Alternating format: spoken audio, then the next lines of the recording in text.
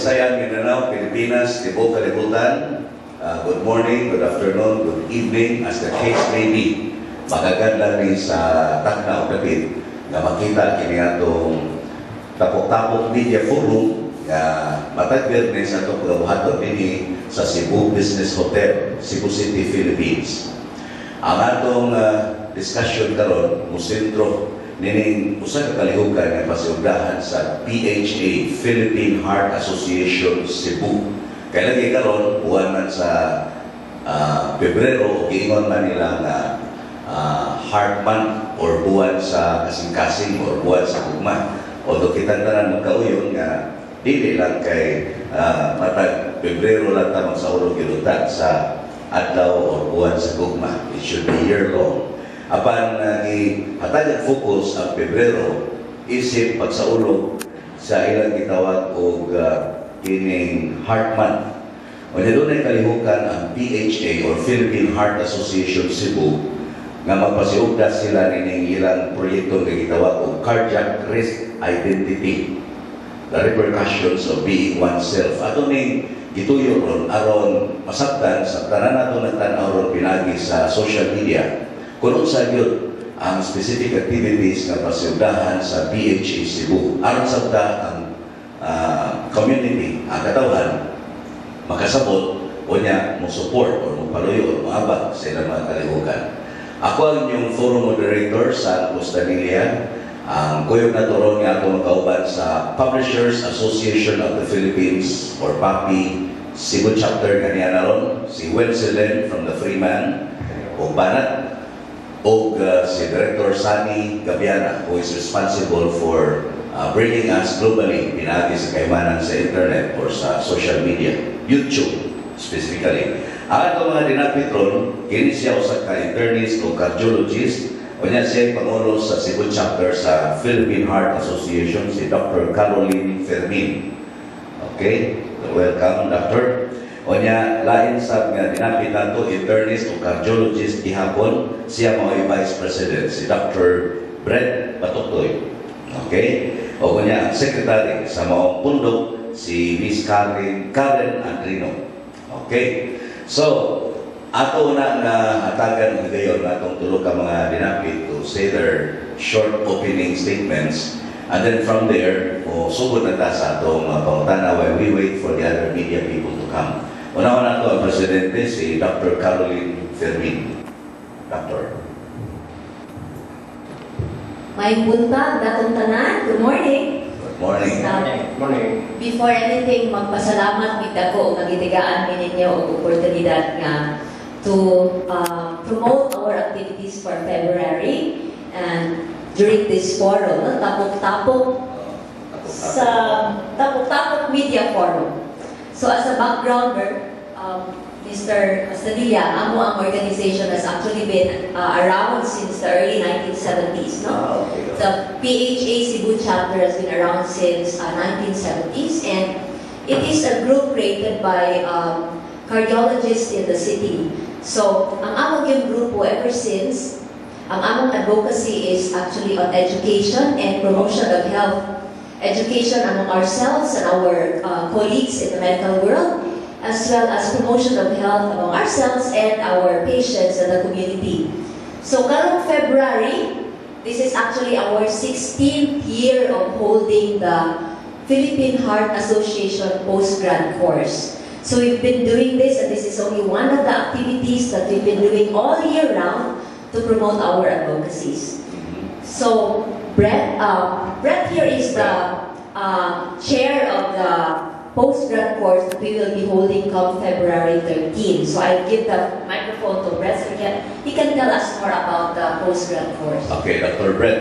Yes. Good morning, everybody. Good morning. So every year, as mentioned, we will be having the usual postgrad course, and this is our 60th year, and we will be discussing about heart diseases, okay, especially prevention of heart diseases as well as treatment. Okay, we will be inviting the different residents in the hospitals, okay, and postgraduate interns. Before we invited the nurses, but lately we only invited the residents, as well as the consultants. So every year we have this in different locations, no, venues. Okay, this year we'll be having it in City Sports Club. Okay, so City Sports Club, February 13, okay, Friday the 13th, okay, next week.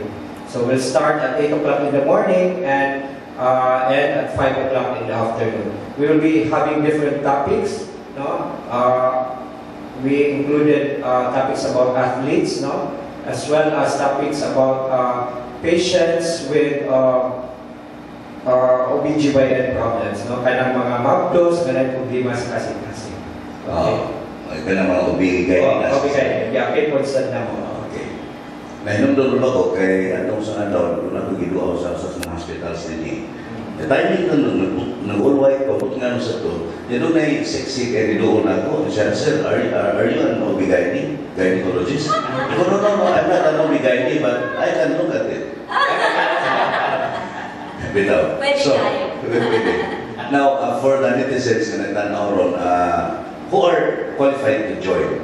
And is there a fee for the participation? Okay, and how much? The people now are qualified to join this convention includes the residents, okay, the medical practitioners, the internists, the family medicine specialists, no? Mga students, medical students. Yes, they are included. But the rate, Paris. So katong mga consultants, usually they pay more than the residents. Okay. You're in the practice of cardiology, no? Kana sa kasing-kasing. Alam na mo nga mga civilians ba, kanang dili doktor, in simple language or term, kana basag na ko ng doctors kung sa mga usas mga pagi nga atong buhaton aron kaligayan ang heart disease. Kana first and foremost mo yung buhaton ba? May kind of some nanungutana ka anak. Actually, that is also one of our advocacies. Niya. We would also like to allow us to use this forum to reach our patients and the people out there about the benefit of lifestyle modification. Lifestyle. Lifestyle yun. So, actually, naami karon advocacy kaming tawag na to 52100. No? Although this is not the only thing that we can do, but we hope na with this, we place an acronym of dalit na to hinumduman. So what is 52100? 52100 is like an advocacy nga akong i-promote ang improve atong lifestyle, mo decrease atong risko for cardiovascular diseases. Okay? 5 would stand for at least 5 servings of fruits and vegetables in a day. Okay? A serving is about a cup full. So, kung atong pagkaon during the whole day, dapat abot yun ng 5 cup full of fruits and vegetables. Okay? That's on a daily basis. Number 2 would stand for limitation of TV or computer use for the most na siya 2 hours a day. Okay? So, sobra na ka na sa?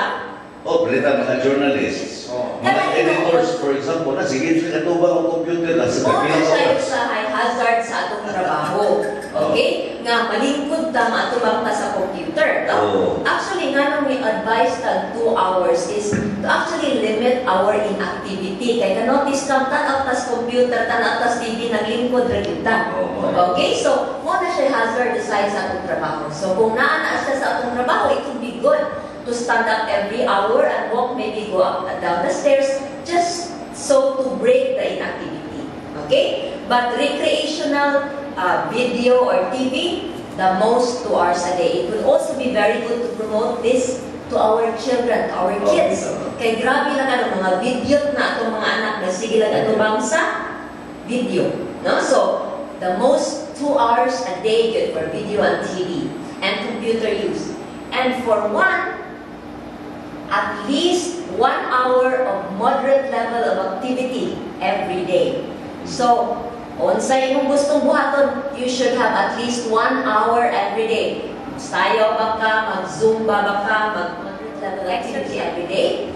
0 for zero cigarette use. No smoking yun. No? So, it has been shown that actually, especially among the young, smoking is one of the culprits or one of the independent risk factors.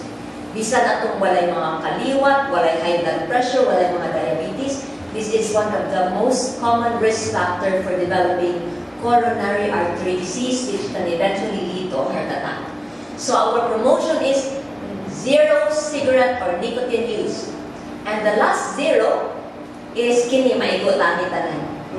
Zero sweetened drinks. Okay? So, kaning pag-inom nato soft drinks, kini mga bottled drinks nga taas in sugar content. So, supposedly, to advocate a healthy lifestyle, healthy cardiovascular lifestyle, maayo yun nga ato ni siya undamon. For the time being, maybe minimize, but ang among advocacy is for us to reach zero sweetened drinks. Okay? So again, 52100. It's very easy to remember. Muna itong guide every day.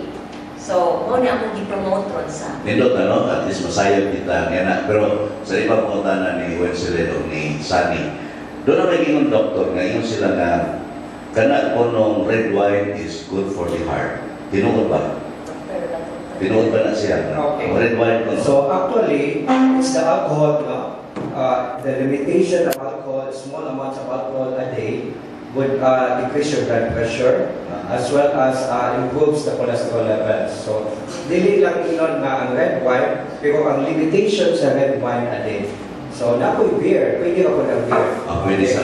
Beer, as well as yung red wine, it's 8 ounces of red wine a day. Okay?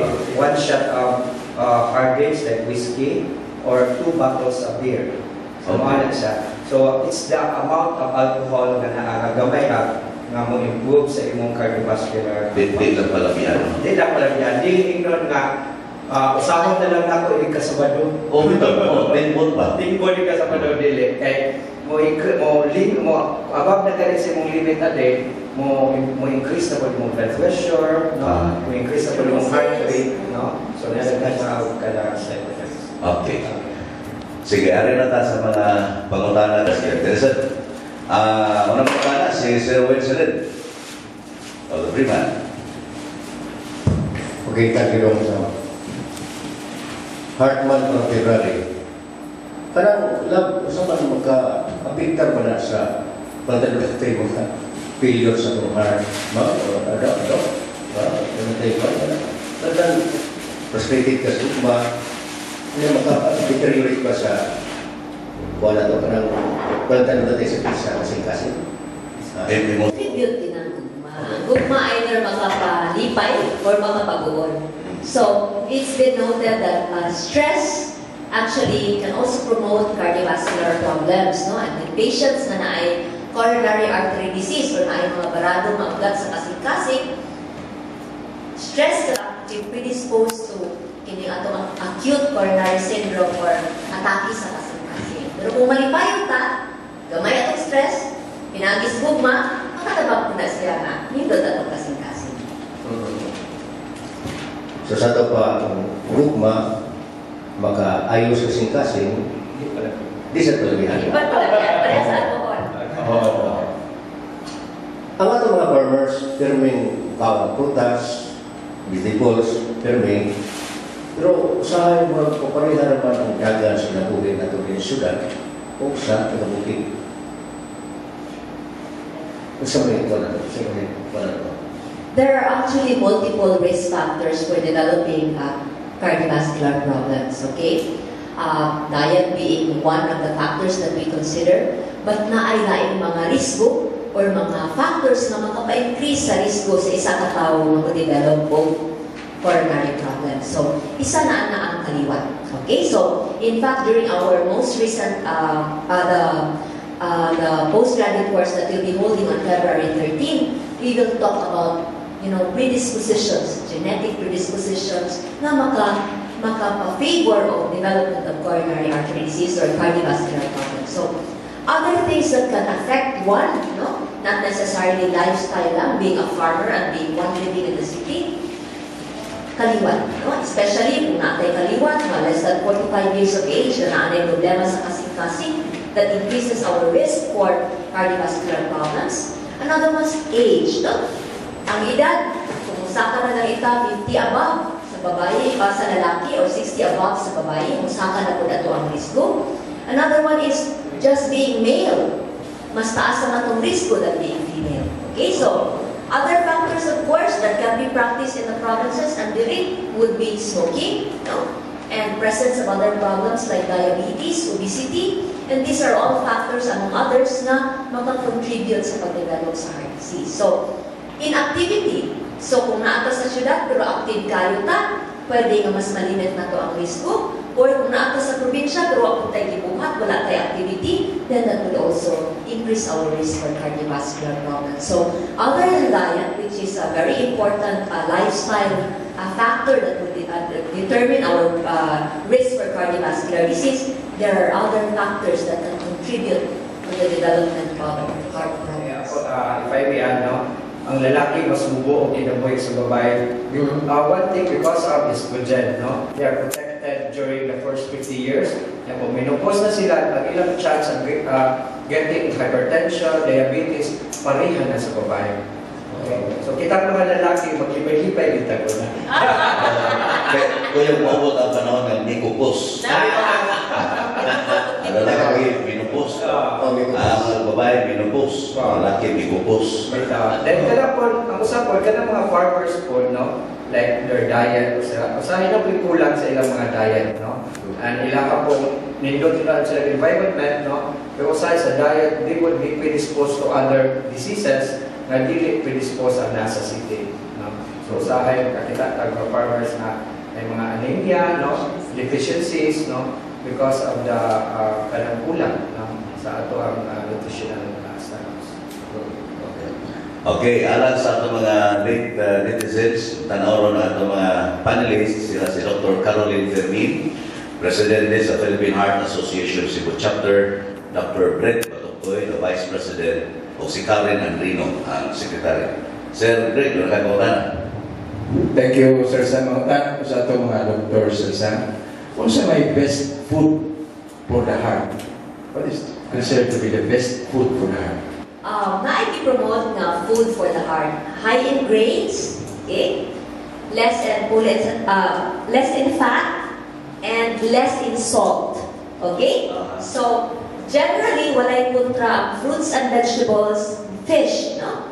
In terms sa meat, white meat or chicken, walay panit, or sa baboy without fat, and relatively less on the beef, knowing that dili mo ma-separate ang fat sa meat sa beef.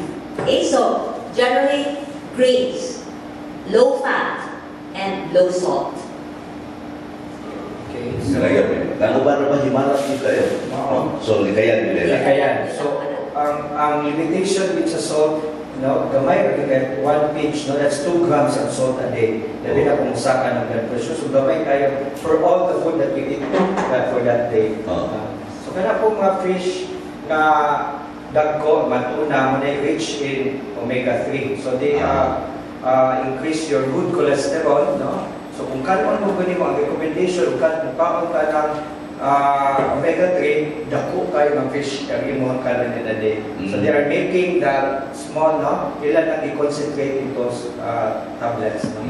So, that's good for the heart. Polyunsaturated. Another one is salt, no?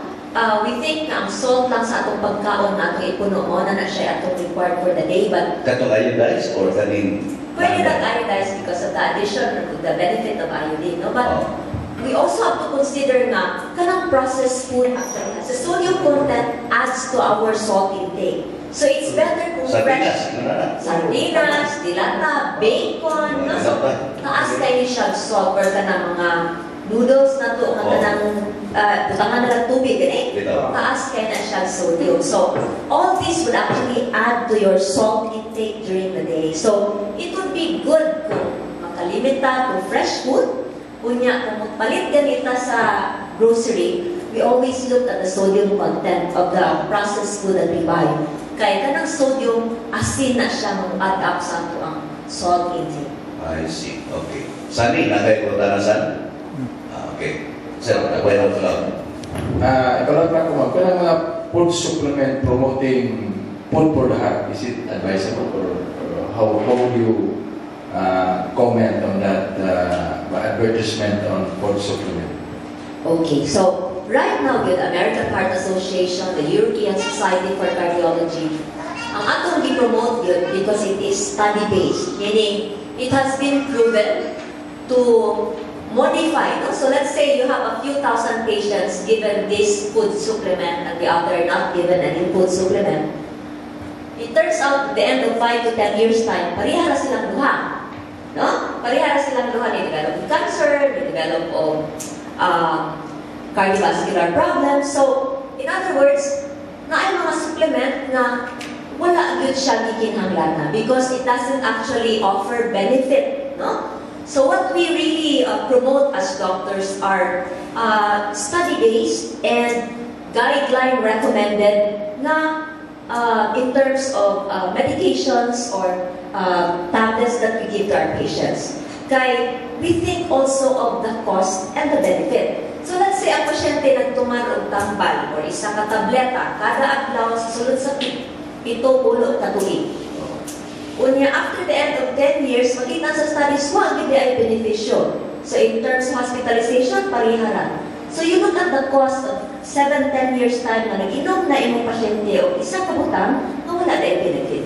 So when we advocate something, no, it has to be study-based. And for now, there are a lot of supplements that do not have any scientific basis at all, but they have claims, no? Claims na isa ka doktor, claims sa certain individuals who are taking it, that ni-alter sila sa ilang life. It's just that in the medical practice, claims are not enough. It has to be scientifically proven for us to promote something. Okay? So, that is sometimes why that a certain supplement would have no therapeutic claim because it doesn't actually have a study to support its use. And kadaghanan, if not all, it is still a big business advocacy. Muna na ay no approved therapeutic claims, no? So, Maglibog sa bill, padayon din ang tumaro sa ba, no approved therapeutic claims sa ba?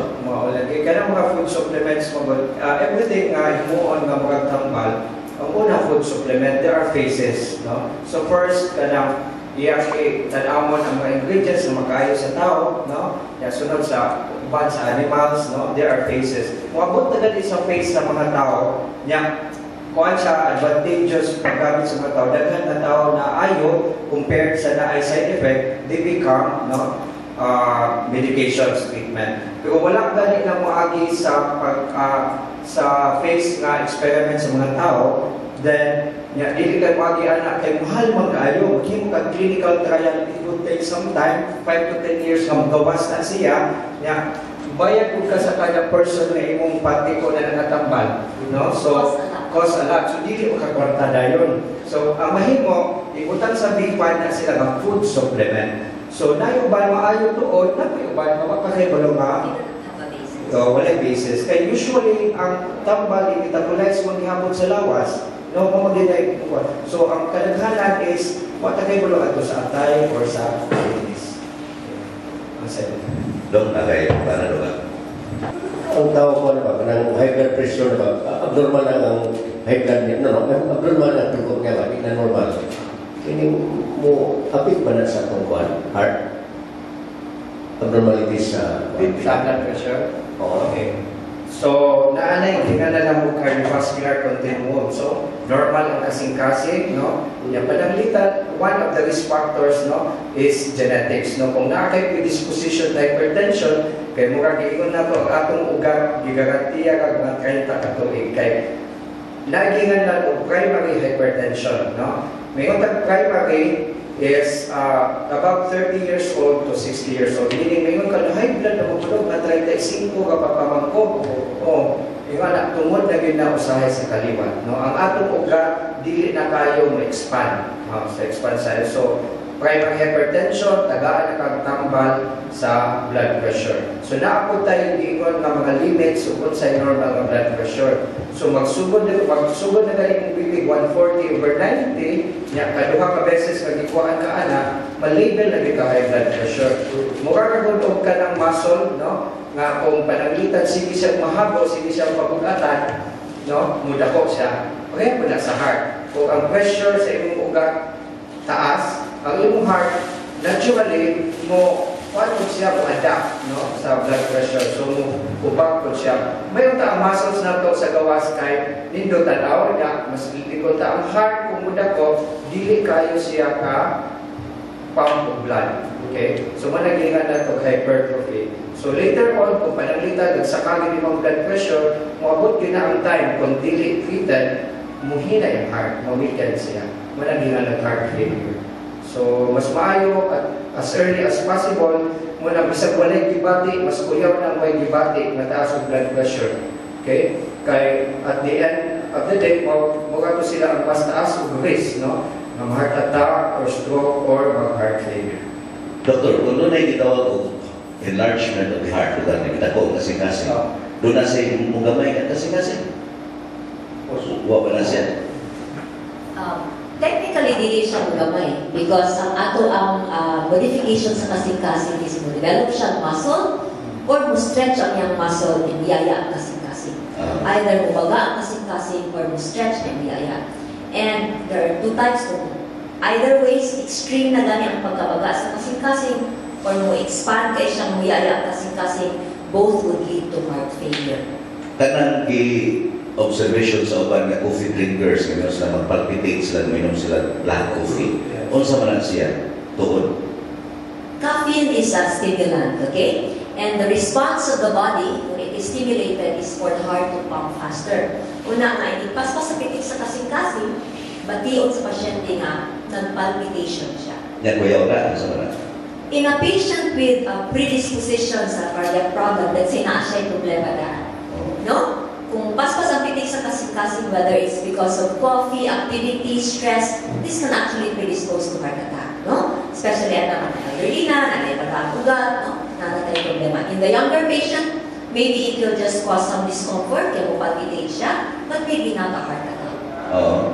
Kanang, ang uban, doktor, hilig kayo sa kanang marathon o kanang magdagadagan, labi na iusuro ng kanang marathon, mga triathlon. Also may ideal duration sa tao nga modagan aron ang iyang heart dili overwork. Di mahako kayo. Actually, we have guidelines, no? So for our age, no, it's based on age. Natay limit sa atong heart rate. So dili mo palagyan. So as we grow older, ang ato pong limit ng heart rate magkaubos. Okay, so nanay formula. Okay, so ngayon, kung palagitan ng 60 years old, ang imong limit to its heart rate that is 160. Gawas, pag 20 years old, ang imong limit is 200. Okay, so makita na nato kung magbutang tao kanang mga monitors. Okay, so kanang mga mo lapas na ang heart rate na magkaabanta nga sige siya o gi-push to the limit, no? So ang ato yung idea is 85% of your maximum heart rate mo na imong sa exercise nga kuan mo nang daghanan ng gawas ng mga cardiac monitors para ma-measure. Okay? So when we do treadmill exercise test ng mga aman, mo nang naami basis kung unsa ra gyud ihunong ang exercise kay nakaabot na siya sa limit sa iyang heart rate. I see. So mga sa age bracket din siya. Yes. One thing about athletes is well-trained athletes. No, the heart has a capacity to actually withstand, no, heavy levels of activity, provided well-trained ka. Now, a well-trained athlete abot of 85%. So that means, kung paspas ka siyang abot of 85%, dili kayo trained yang lawas. Okay? So what we really advise our athletes is what? There should be proper screening, no? Before you ka musugod of heavy level activity, na-give proper screening kung wala ba yung problema ang kasing-kasing. Another one is proper training. So there has to be gradual training aron ang atong lawas, ang atong kasing-kasing, will be able to cope with the physiologic changes that occurs during high levels of activity.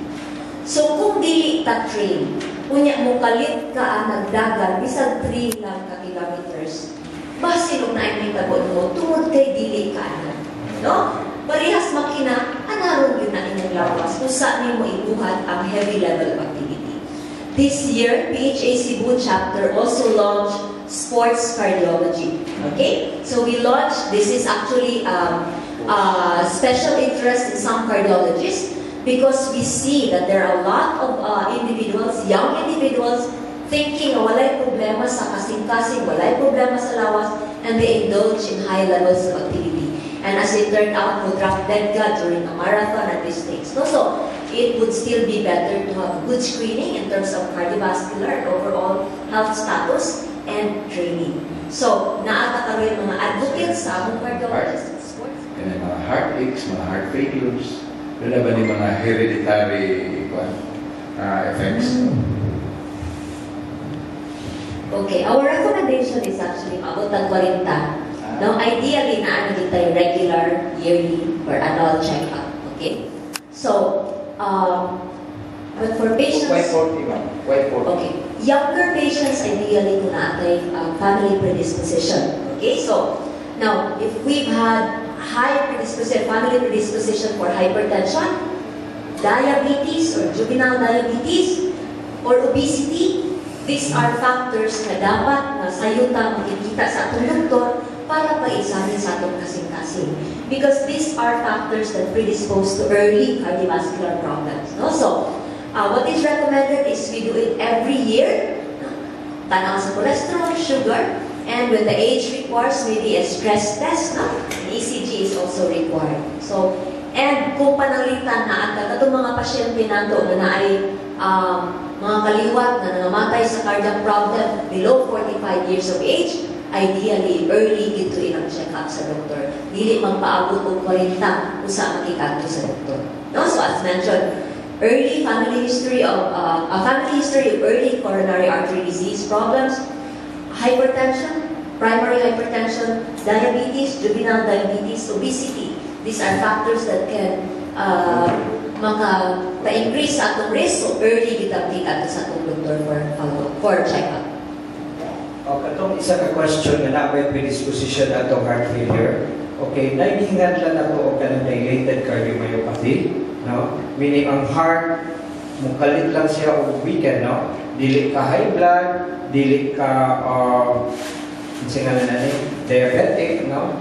Nya ang edad batanon pa, nya ang heart mukalit lang siya weaken ang muscles, okay? Naanay mga kaliwat, no?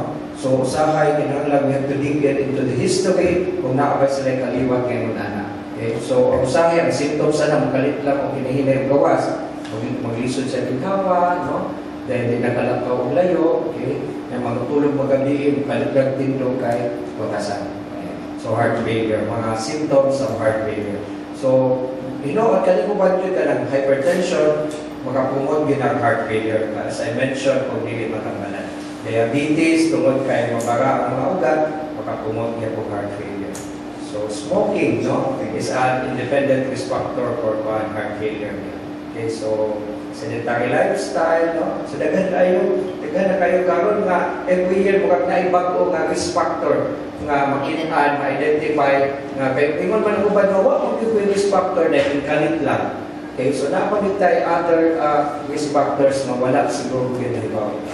So for now, we have to prevent, no, this kind of risk factors. No? So kinahanglan mo that's what is our goal, no, education and our young, no, doon ang follow-up na naikontra na, sir. Sa usahay sa mga magbabalak ba, moingon ang mga magbabalak. Kung mahimo pa lang na akong ablihan ang akong kasing-kasing aron mo makita ang akong pagbalik pag-ibunan niya. Sa ablihan, ma'am, tinuray ba o muna na ba'y giingon nga pagbalhin sa kasing-kasing, the transfer o kanang itawag heart transplant? Pwede ba ibalhin ang sa kasing-kasing natuso sa katao o whatever? Doon na ba manangay? Doon na ba sa ato? In the States, it's being done, no? The heart transplant. But there seems to be a shortage of the donors. And in terms of long-term, ang pag-sustenil sa kinabuhi sa nakadawat sa transplant, dili po kayo siya promising. But there are a lot of technology right now. We have the artificial heart, no? It is yes, yeah. Punan lang siya, artificial heart. It seems to be mo ilang ginabuhat karon more than the transplant, no? So, but it's being done in the States, of course. So there's an artificial heart na i-attach siya atong major arteries niya mo ito yung pitik para sa pasyente. No? Nya, katong palyado na ngayon ng kasing-kasing na paghihapon sa lawas, pero dili na to siya mo ibasihan sa pag-pump sa kasing-kasing. That's what they've been doing now rather than the transplant from a human donor. Doktor, karang gitawag ko pacemaker, sa wala siya na ito? May labot sa kasing-kasing yapon. Sa kasing-kasing. So, may cardiac pacemaker, no? Bukan na siya kung dili pa sa ato, muna yung biko. Natay additional sa biko, palaglitan, mo hinay na. Mo hinay na ang voltahe sa imong pacemaker sa heart, your inherent pacemaker, no? Kaya mo patikmo yun, ang normal apitik sa atong heart should be 60 to 80. Okay? So, mo below na ganin na, acceptable pa ng 50. Okay? So, mo below ganin na o 50, then ma-compromise na ang imuhang blood flow, like, kaya kung less than 50, di na kayo kaabot ang circulation sa brain. So, ang uban na makalit na lang kakuyapan. Okay? Ang heart mo, dili po na siya ganahan na hinay kay heartbeat, kay kung hinay, mapuno siya blood, utasan ka. Okay? So, nalagay kay symptoms nga tungod sa hinay ng heartbeat, then you need a pacemaker. Okay? So, a pacemaker, ibutang na to ang heartbeat nga 60. Okay? Then, para iubos sa imong inherent heartbeat, siya may mo pitik, siya may mo ilis. Okay? So, palitan ang biko mag-gone out, na ilain maka-generator. Okay? But pacemakers, mao gihapon na ana sa limitation. So, na ana sa pila ka years. Kaya baterya man na siya. But the good thing is, kanang they are very small na kayo, then underneath the skin, dahil mahal-mahal na ang pagputang sa pacemaker. Mana sa Cardinal Vidal doon anak. Yes. Kanya, sana murag doon ay limitation. Anak kang yes, okay. Pocket places. Yes, magnetic, no? Magnetic. Field. Kanang na sa microwave, okay. Pero the new pacemakers, ilan na lang na circumvent na nga problem, no? So, kanang ubad sa una, di ka kadala og cellphone. So, karon pwede na. So, the other side, okay. Okay. Lugar pa ang pangutana. Sir M. Espina. Anyway, I'm interested in question na kay, when I was young, I was diagnosed with enlargement or rheumatic, but hindi mo sila, you outgrow that, pagkado kayo mawala. Tinood ba na lang? Heart disease. Ang rheumatic heart disease is produkto na siya sa infection sa niadto. So there is rheumatic fever. Unfortunately, rheumatic fever affects some of the valves sa atong kasing-kasing. So, tungod kay madaot ang balgila sa atong kasing-kasing, either dili na siya moabli o maayo, mo nitawag na itong stenosis, or dili na kayo siya musira, hungaw na siya, mo nitawag na itong regurgitation. So whether you outgrow it or not would be dependent on the severity of the valvular problem. Okay? So, kung kipot siya, usually mo progress ni siya. Depende sa asa dapita ang location sa valvula, mo progress ni siya, especially kung moderate to severe, no? Kunya, kung moderate to severe, by the time maabot ko 30 o 40 ang pasyente, bisa ang infection na nahitabo during the teenage life sa pasyente or even younger, then at 30 to 40 na siya yung manifestations. Yes. Kunya, in fact, mag-heart failure na sila sometimes sa the 4th decade of life. But if it is very mild, just mild thickening, then maybe mo na ilang iingon nga i-outgrow. But if it is truly rheumatic heart disease, no? Kaya muta na mapuntag sa mga basis sa diagnosis. If it's truly rheumatic heart disease, then it would warrant a good follow-up. Some medications to delay the rate of progression. Unya, kung panalitan na ito yung time ng moderate or severe, maabot yun siyang panahon na manginhanglan ta nga ilisan ang valvula pinaagi sa heart surgery. Okay? Pero pag-identify yun kung rheumatic po yun siya, you should do the test, the echo Doppler studies. Yeah. Yes. Basta i-echo. Two-dimensional. Twice dito ko, okay man. Twice, Kaduha, twice yun. Last year or 3 years ago. So nabay mo kasing-kasing nga ba? Dako kayo, large man. Puno tayo kas kumaman. So maybe it's not a rheumatic heart, it can be due to other things. So, My attending physician, okay, I suffered a mild stroke last 2012, 2-3 years ago. Yeah. Okay man. Pero bakit na mga restrictions? Tapos ginawa, I stopped smoking 10 years ago. And nanambok ako ito sa Sam. Kung hindi ako sa pagpatambok sa di ba? mahigugma pa mga ng kasing-kasing na Sige kayo, ma'am. bisan pagkaduha ka tulog. Okay pa ng kasing-kasingan. Okay. Thank you, Dr. Iinan siya sa sawang na ilan palubi. But when is a kuan, kanang gitawag og heart bypass buhaton? And is it really necessary for those having problems with their heart?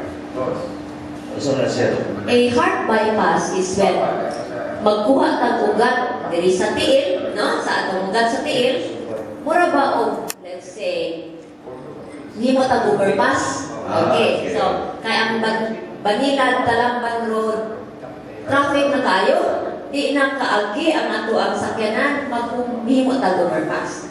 So a bypass surgery, usually ang atong source sa graft imong kaugaling ugat kwaon diri sa ato ang matiis, no? It is a vein, kwaon nato sa matiis, i-attach nato sa atong aorta, which is the biggest blood vessel from the heart to the body, and then atong ikabit dito, atong i-bypass, that's why it's called bypass, ang barado nga ugat. Aron ang dugo gikan sa aorta muadto sa muscle nga dili na masuplayan og dugo kaayo tungod sa bara. Now, there are indications kanus nato ni buhaton. Okay? Now, the surgery is not without its risk. There are people who die during the surgery. Okay? And it is not low cost. It is an expensive procedure because of the technology that is required to make that surgery successful. So, naa na siya indikasyon. Ang indikasyon is that we only do it when it is truly beneficial, despite the cost and despite the risk. And what would be the indication? Now, patients na naanay mga barak sa ugat sa kasing-kasing. Now, usually these patients are determined pinaagi sa angiogram. Now, in patients nga naanay isa, duha, unya makuot pa dito, maabli pa, pinaagi sa what we call an angioplasty with stenting, then that's what we do. But in patients na let's say, ang location sa bara, lisod kuuton, or tulo na ka blood vessel ang barado or upat, then muhatag ng tanig recommendation for a bypass, no? It is not done without its indication because it has its associated risk and it is costly. But when it is done at the proper indication, it is life-saving and it is very beneficial for the patient. Yes, I'd like to add, no, that CABG, coronary artery bypass grafting, is done in our hospitals, and it's good that we have already the Z package. No, we started it on at Vicente Soto, the bypass, and PhilHealth already approved the Z package for our PhilHealth patients. Masa man ang Z package? Sabot. Z. Okay, the Z package actually, it is a government program, no, to support through PhilHealth coronary artery bypass grafting. Nagpila na ba rin ang coronary artery bypass? 800 to 1 million, no? Ay isa ka bypass. So, yes. So, karon na ay program ang gobyerno, but it is only being given in government hospital. And kaloy sa Ginoo diri sa Vicente Soto Memorial Medical Center na anata ma-apply na natin yung Z package. So, atong mga pasyente nga financially constrained pero manginahanglan o bypass, then we can ma-refer nato sa Soto for the procedure. They still have to come up with certain amount, but a lot less kumpara sa 800,000 to 1 million na kinahanglan nato sa. Ang mga panelists karon sila si Dr. Caroline Fermin, the President of the Philippine Heart Association Cebu Chapter, o si Dr. Brett Batoktoy, the Vice President of Philippine Heart Association Cebu Chapter, o niya si Karen Andrino, pagmangko ni Max Daluidoy. She's the Secretary. So we're discussing about Lagman, Pebrero, o ang mga maagi aron kalikayan ng sakit sa kasing-kasing. Sige, sir. And A point of canon. You're related to Dr. Belfin? Fermin man siya. Fermin. The daughter-in-law, I married the youngest son. Dr. Delfin. The first name is Delfin. Oh. Fermin ang apelido. He was also a cardiologist. Was a cardiovascular surgeon, the Yeah. first in Cebu. Yeah, because I was medrep then. Medrep mo ko sa una. I used to cover him.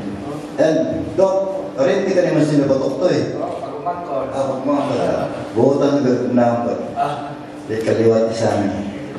And, upon at pagumangkol ni Max and Lina, you're already Philippine Heart Association Cebu Chapter. Now may activity every year, di ba? Every Valentine's.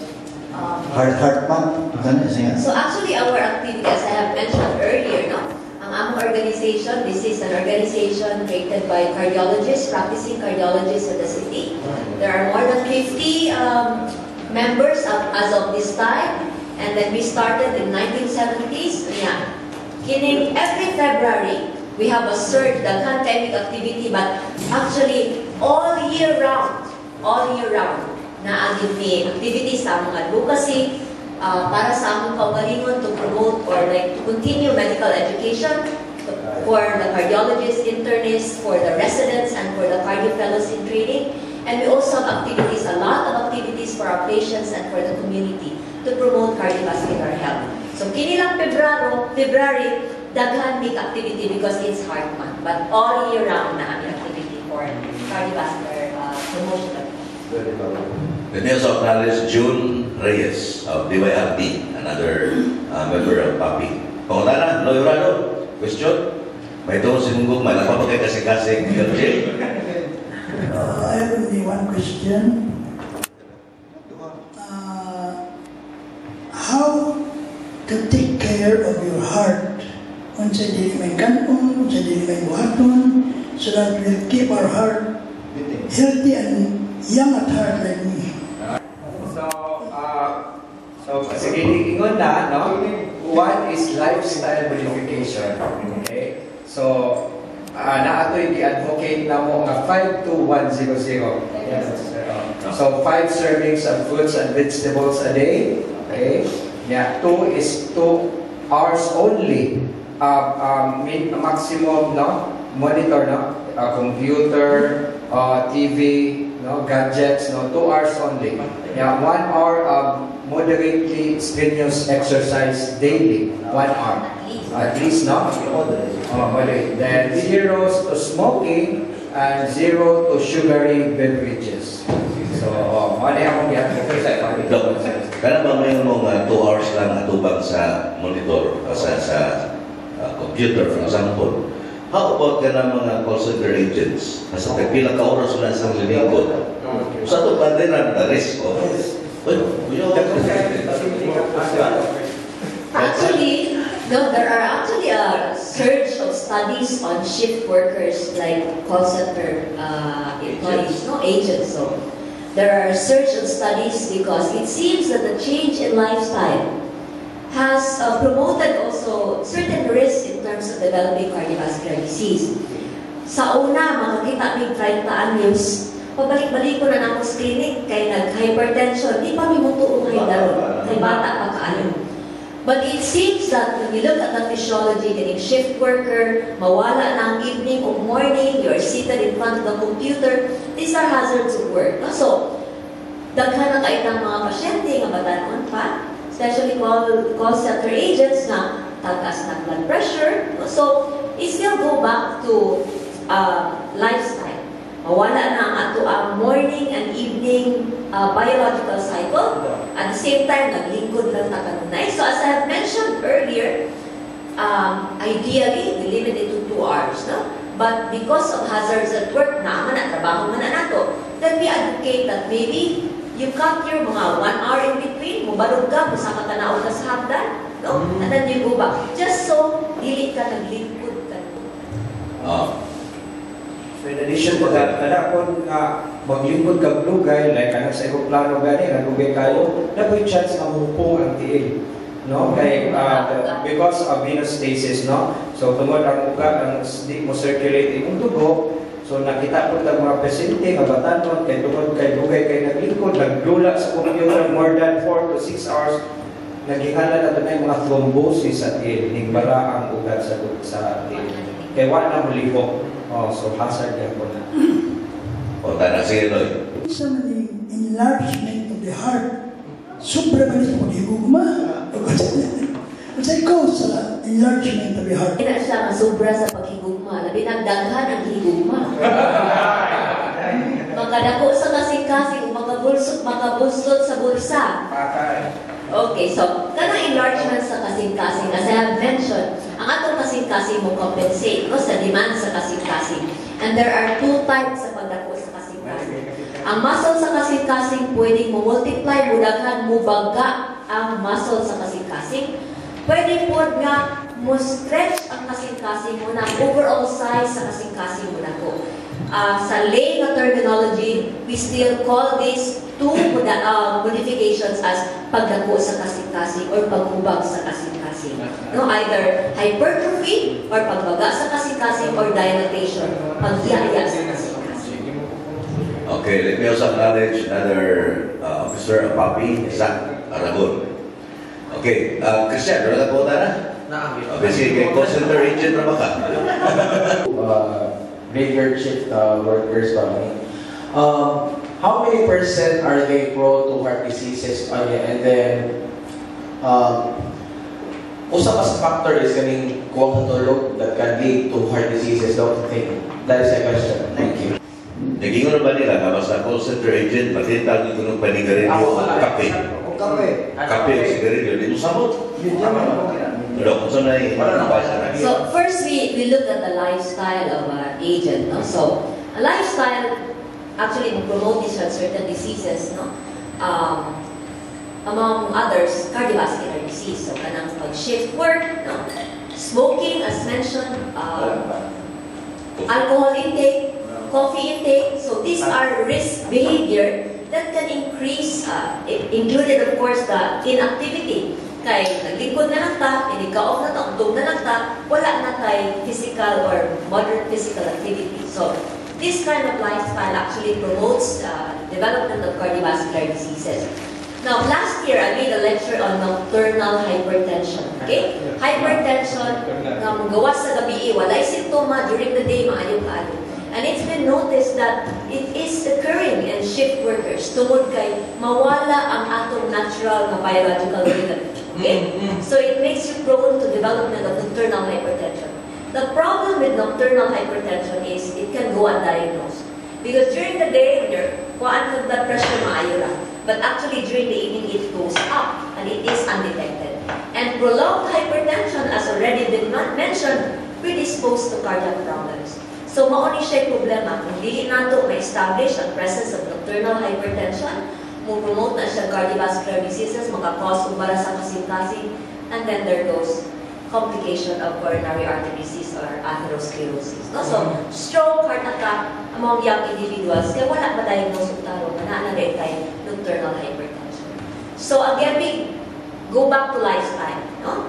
Na dako kayo siya epekto sa pag-develop sa certain diseases, especially cardiovascular disease. And shift workers like call center people are also at risk for this type of problems.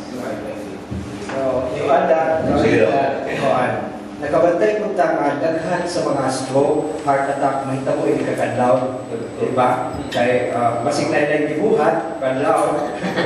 Or dili, actually, maugin na ang trend, no? Ang pattern sa blood pressure, diurnal rhythm, no?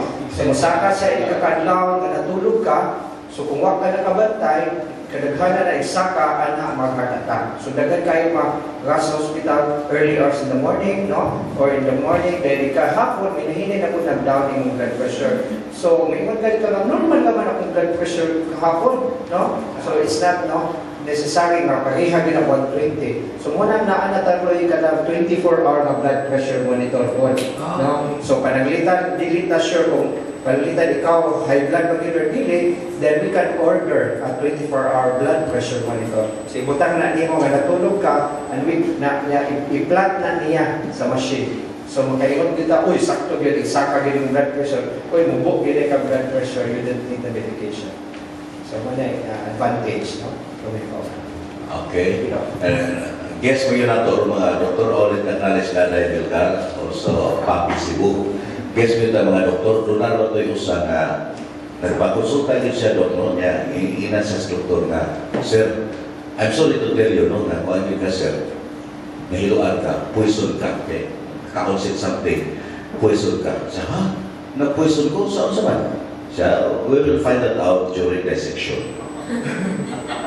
Hindi dissection na may bawan, kuyawa na, no? Tuloy tayo. So, muna. So, mo entertain ta mo tagadas katapusan duha ka pangutana all about Philippine Heart Association, Cebu Chapter, ilang project o ilang advocacy. Sir Greg, nag-ingon mo na si Dr. si Ma'am Presidente nga all year round na sila activities. Pagkong sa may concern topics nga inyong i-share nito sa mga kakulungan, because all year round, kami sa mga media, doon na sa may mga activities, din amo kahang ikapahao mo kung sa mga subject matter normally nga inyo i-share sa different organization. Yan kami mga media organization, sabi na Press Freedom Month, doon na may celebration na whole month, wherein we celebrate and different activities. Din asa ka may makapahaong sa imong topic about the culture or protection of the heart or topics all about heart. Can we invite you niya pila na imong professional fee or pro bono ba na sa mga part of your kanang I mentioned this all year round, no? But for February, we have a surge of activity, this being the heart month. So for February, we have, and we are very happy that you have accommodated us na reach out sa media aron mas taas ang among reach sa atong community, no? And then we also had features at print, no, about our activities. But the activities in line for February, we have actually divided to benefit the community. We have outreach programs, more on lay forum about our advocacies na among na mention diri karon. No, we have among senior citizens at kasultingan later part of the month. We also have a program, a lay forum for elementary and high school students. Okay, we feel na preventive cardiology should start among the young. Okay, mauni sila yung sugod og risk behavior, smoking, cigarette smoking, alcohol intake, inactivity, sige lang og video game. No? So we also have advocacy for the elementary and high school students. And then we also have programs directed for the development of our resident in training, mga medical, mga doktor ni sila nga nag-train pa ang mahimong internist and family physicians in the form of continuing medical education discussions, no, on certain issues. We also have CME activities or continuing medical education activities for those na mga internists na gusto mag-cardiologist. And our postgrad course, this is actually for the cardiologists, the internists, and the family physicians and medical practitioners aron man-develop, or we would know what is new in cardiology or what is basic in cardiology. Or actually, it comes for a fee, no? Because it is a forum for, it is a convention on February 13th for medical practitioners. So, for February, our activities diverge kaya activities. Medical education for the medical practitioners and the residents in training. We have outreach activities for the promotion of our advocacies for as early as elementary, high school. But that's only for February. All year round, siguro we can work hand in hand sa pag-promote sa cardiovascular healthy lifestyle Unya, ayaw kabalaka, pro bono gini. Even ang among involvement sa Philippine Heart Organization, all of us, no? We could give me an extra fee for that. It is our way of giving back to our organization, for each other as cardiologists, and to our community and our patients. No? Okay. Let me tell you again, ang ato mga panelists, si Dr. Caroline Fermin, internist cardiologist siya. She's the president of the Philippine Heart Association, Cebu. O siya, si Dr. Brent Patoktoy is the vice president, internist cardiologist yapon. Ako yung nila si Karen, the secretary, Karen Andrino, pagkaman ko ni Master Loydoy. Let me acknowledge Ma'am Nancy Mirafuentes. Sige, Day, doon na kayo pumunta na, Day. Good morning, everybody. I'm sorry to came late again. As usual. My question, Doc, is how detrimental is chicharon to our health and to our heart? Because yesterday, to my experience, I did have a heavy breakfast and I skipped lunch. And past in the afternoon, siguro mga 2 to 3, I ate almost 1/4 of a kilo of chicharon from Karkar. Ako yung nag-ihurot, nag-enjoy ko ba? I was eating, walking around. When I come home, I was so stressed and tired. I could hardly breathe. And then, parang so sticky ang fluid ang circulation sa akong blood. So, calamansi, about 6 glasses. I took it and then I drank fish oil. And then, bisabun sa nalato. Then, last night, I had a hard time. Sakit na rin akong tangkugo. And then, feverish. Murag, sakagin ang temperature. Murag, so, hello, but it's not a poison. Kanang, ang aking chicharon. Lamig man kikaw ng bronchitis. So, how detrimental can you advise? Tama na yung bambok at chicharon. Kuya mo okay, naghatag ba ka? Wala, ikaw magkiling ka. Anyway, one of the risk factors mo na identify is our cholesterol. No? So kung ang cholesterol, it would take time ang cholesterol mo kung taas na kadaan ang cholesterol, then dali na kaayo mo deposit. So kinahanglan na magpa-check, no, yung sa imong lipid profile, no. Pag may bawaan, taas ba imong good and bad cholesterol, makakaon pa ba kag chicharon or bawal na sa for now. So it's very important na naagin kayo check up. Kaya naaman yung total cholesterol niya, duha ka ba triglycerides. So LDL and HDL is the good cholesterol. But chicharon is what na siya, bad cholesterol. Okay? Neto ito, imong yapilan po ng good cholesterol. Or nang-exercise ka. Hindi ko na, bantayan na yun na daya. May ganina mo, cholesterol. Ako yung mag-collateral. Dito, no? So, bantayan na yun ang kaon yun. No? Yes. Okay. Number 1 yung ikon, kasing-kasing. Pinagod ko nga, gikan o ka ng December, daghan kayo. Ay, susunod. No? Sige. Cholesterol, hypertension. Masay. Kanay mo nila nga, kalilaga kulba, kunyami mo na yun nga, agis ko ka, kulata ka ito mo, bunuang mo ka. Lipa ka. Usa-usa ba ito na, karang kulba na talipa. So in our terminology, that's palpitation. So, pas-pas ang titik sa kasing-kasing niya.